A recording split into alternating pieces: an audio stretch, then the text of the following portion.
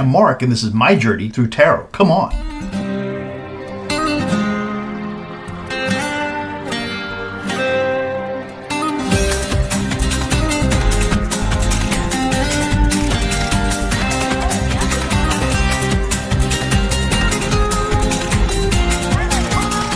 Well, as a matter of fact, what we're going to talk about today is Donald Trump primarily, okay? I want to go back to how he was created, how his public image was created, going back to his apprentice days and up to current, and see why did this happen to us. But also, there's some stuff been going on with the New York, former New York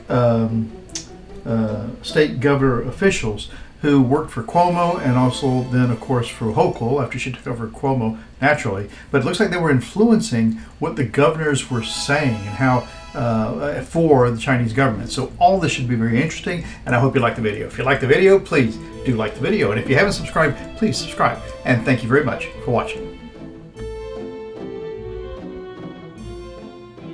Okay, so this should finally be recording. This will be a long entrance. So this is, we're going to talk about now is Donald Trump and how he got to where he is, and it's via Mark Burnett. If you remember, this is a guy that was a creator, I think, of The Apprentice, and he's very religious. You know, his wife is Roma Downey of Touched by an Angel TV fame, and she's done a lot of movies and stuff, but they're a very deeply religious couple. So it's so interesting that they are what brought this man to national and really world attention with that long-run Apprentice TV show that has got copies all over the world, and everybody. That's what made Donald Trump such a everyday household name. He was already known around the world, but this is what made him known every day in everybody's house.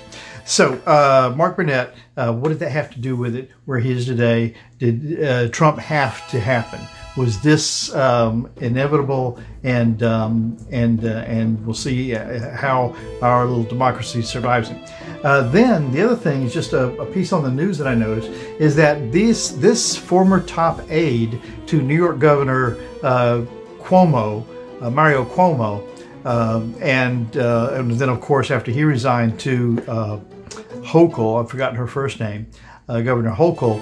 And but apparently she and her husband were arrested at a $3.5 million home for being Chinese agents, somehow unregistered influencers for the Chinese government. And they've actually, apparently, according to what I read in some news clips, blocked the New York governors from getting information from the Taiwanese government.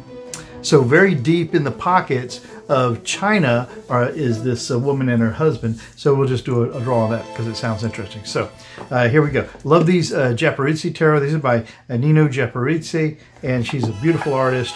And I'll talk about more about her, you know, as I always do at the end of the video, where you learn about these cards. And they're really cool and they're beautiful, you're going to see. So Donald Trump, he was created really, Mark Burnett picked up a stinking rose, dried it out in the sun, and sold it to millions. Okay, so he took something that had expired and made it something else that was interesting and desirable, and that was Donald Trump. And you want to think, them being such a religious couple, because I honestly feel like Donald Trump is a work of evil, that they would be.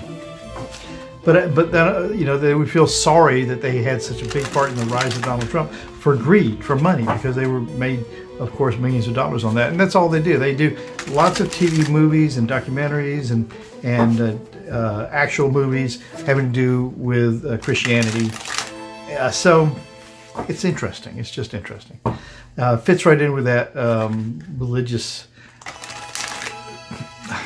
hook that he has across the country. But you know, before I do too much more, let's have just a moment of meditation, because I'm ready to start reading the cards.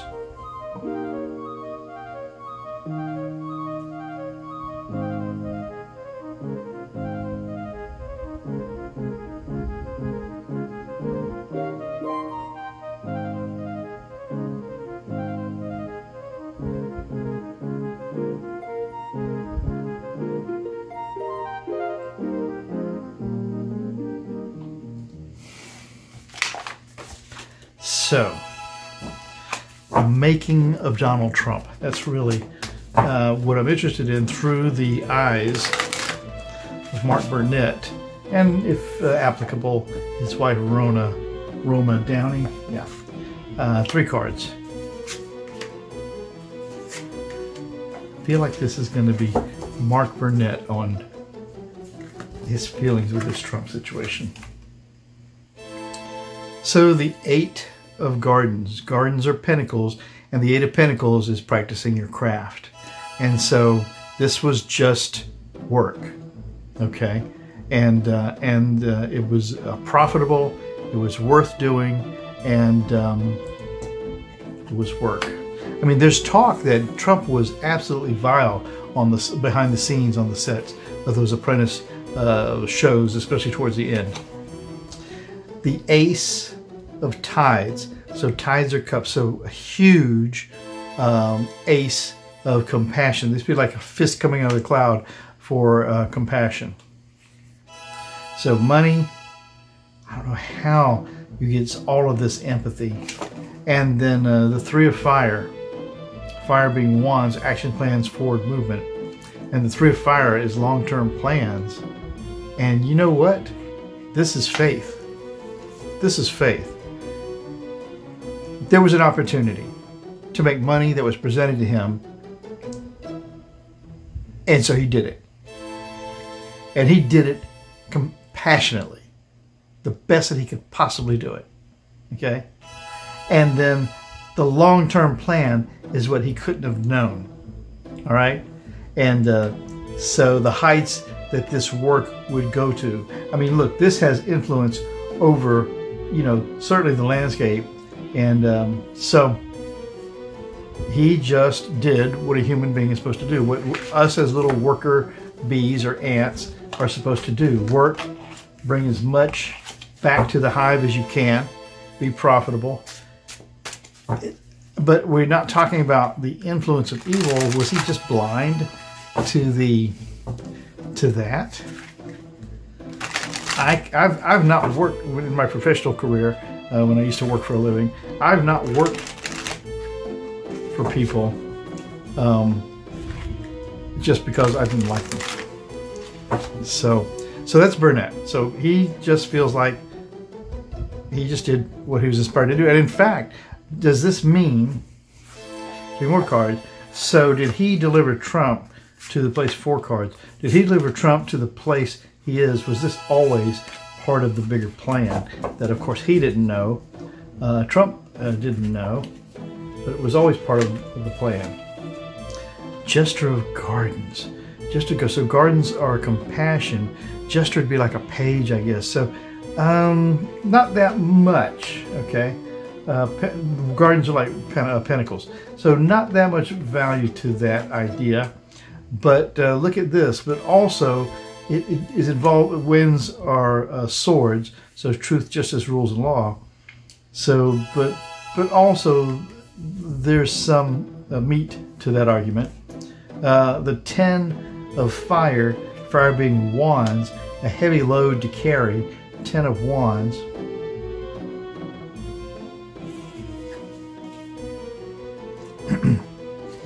Wow.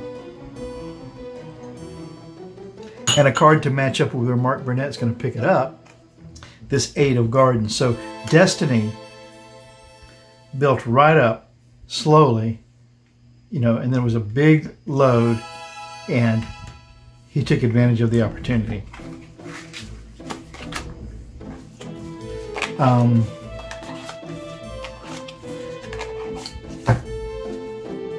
Trump think he's divinely entitled somehow?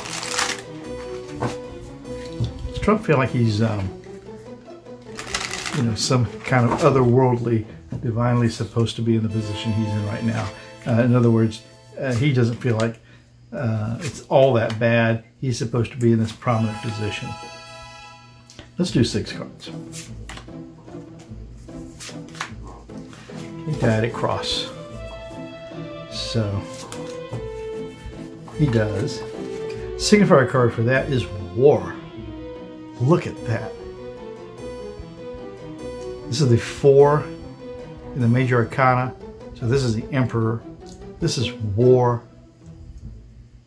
If you look closely at this card, I hope you can see it. These are little men, it looks like, with arrows shooting up at these other figures that look like people hanging off of this tree. Low-hanging fruit, isn't it? So, yeah. And it is where we're supposed to be. Interesting. The challenge to that then is this finding the balance of the value of the moment. The basis of the whole thing is the 7 of Fire. So fire is actually playing its forward movement. 7 of Fire is, you know, kind of having just enough to survive this issue somehow. This doesn't look very hopeful for this person. And in the past of this is the 6 of Fire, so the 6 of Wands. And that's victory. Oh, victory is over. So all the wonderful benefits of this horror that Donald Trump's life has brought us to, that's over. The 7 of Tides, which is emotion, so this is Cups, so this is 7 of Cups, so this is illusion and delusion, and that's what's in the sky. And that's all this could ever be. And look at this, you even have like a little king figure, almost, with all of the treasures around him, but also with snakes, serpents, and pearls. So, and all of it set against a backdrop of emotion, both suave, smooth, and devastating. So it was always going to be that wild ride. And the likely outcome is this Ace of, a great big Ace of Wands. It is the outcome that's supposed to be coming, and it's, my reads are always toward the positive. So yeah. So now those Chinese spies, how in the world does that happen? Chinese spies. Linda's son and her husband. I'll put it on the screen because I've got to look it up, but I'll make sure and put it in here somewhere, the 2 of their names, and see what I can find too as far as images. But so this couple had been in for some time. I don't know how long they had been working for the previous governor, Cuomo, and or even if we know how long they've been spies. I mean, did they come over? Were they sent over for the Chinese government? Were they just recruited over here? Interesting. So let's do 3 cards just to get an idea if these cards can tell us, you know, how embedded are these people. So the 8 of Tides, so Tides is emotion. The 8 of Cups is having to leave something behind of emotional importance. And so it looks like maybe they did that. The 8, another 8 of Swords, which is just being trapped. But you don't have to be trapped. You don't have to be a spy. And the government. Wow. Wow. So that's pretty amazing. So so yeah, the 8 of Cups is leaving something emotionally important behind you. Homeland, perhaps. I don't know. A normal way of life, maybe. The 8 of Swords, feeling trapped. Maybe once you're in that position, you feel like you can't get out, but you can. You just don't need to do it anymore and suffer whatever consequences. When you do something wrong, you pay the price, whatever it is. And then the Hierophant, the government. Okay, so we're on their track. So, what do I want to know about this? Well,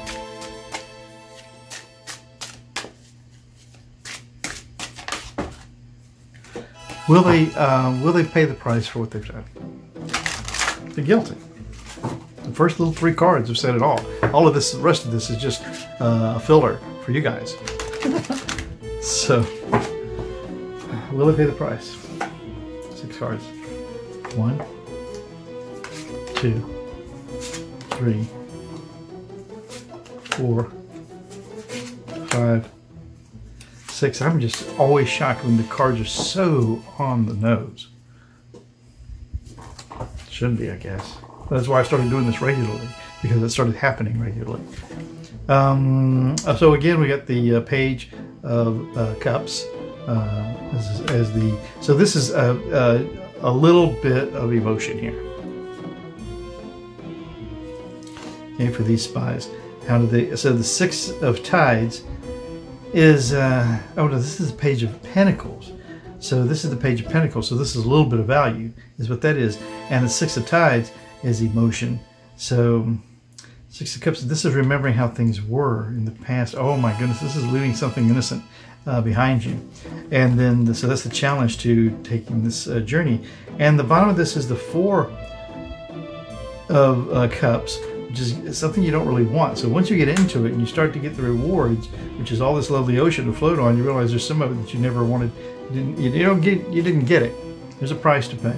And the past of this is being the star. Okay, so all of that glamour, you've been arrested, that's done. You'll be lucky if the Chinese government recognizes you even.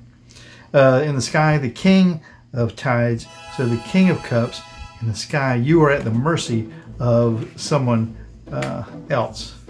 And then the likely outcome of this is the Seven of Cups. So this is illusion and illusion. So there will be something moved to your benefit. Interesting. So we have to watch that. If that kind of thing interests you. Hey, I'm going to show you the cards now. Hang on a minute. So this Japaridze tarot is amazing. They're by Nino Japaridze. Now she's a Georgian artist. Georgia, not the United States, Georgia, Europe. So these are beautiful. Even the packaging is wonderful. It's shiny and glossy. It's a nice, if you gave this as a gift, you'd feel like, wow, that was a really nice gift. The guidebook is so amazing. The text in this guidebook is by someone named Steve Lucas, and his story is interesting, and it kind of goes over that in the guidebook, how he came to know her. And he's a fellow a couple of years younger than me, lives in New York, an art enthusiast and gallery owner, and he happened to meet Nino, as a matter of fact, on a trip to Paris about 2008, I think it was, where she was exhibiting her art, which I understand she's been doing for years. I mean, since she was a child. And so they came to an agreement that she would do some depictions of the major arcana. About 6 months down the road, that was about finished, and he talked to her about doing the rest of the cards. That took about another year, so she's probably got 2 years into all of these are full-size, whatever full size is for her, paintings. And I can imagine that anybody would love having some of these works of art in their home, framed, and they certainly exist somewhere. So I like to spread these cards out like this, so that if you don't look at cards very often, you can get a sense of what a whole pack looks like. And the only difficulty with cards like these, this kind of surrealist art, is that you really need to know what your divination of the Rider-Waite system is going to be. So they're beautiful cards, and I love using them.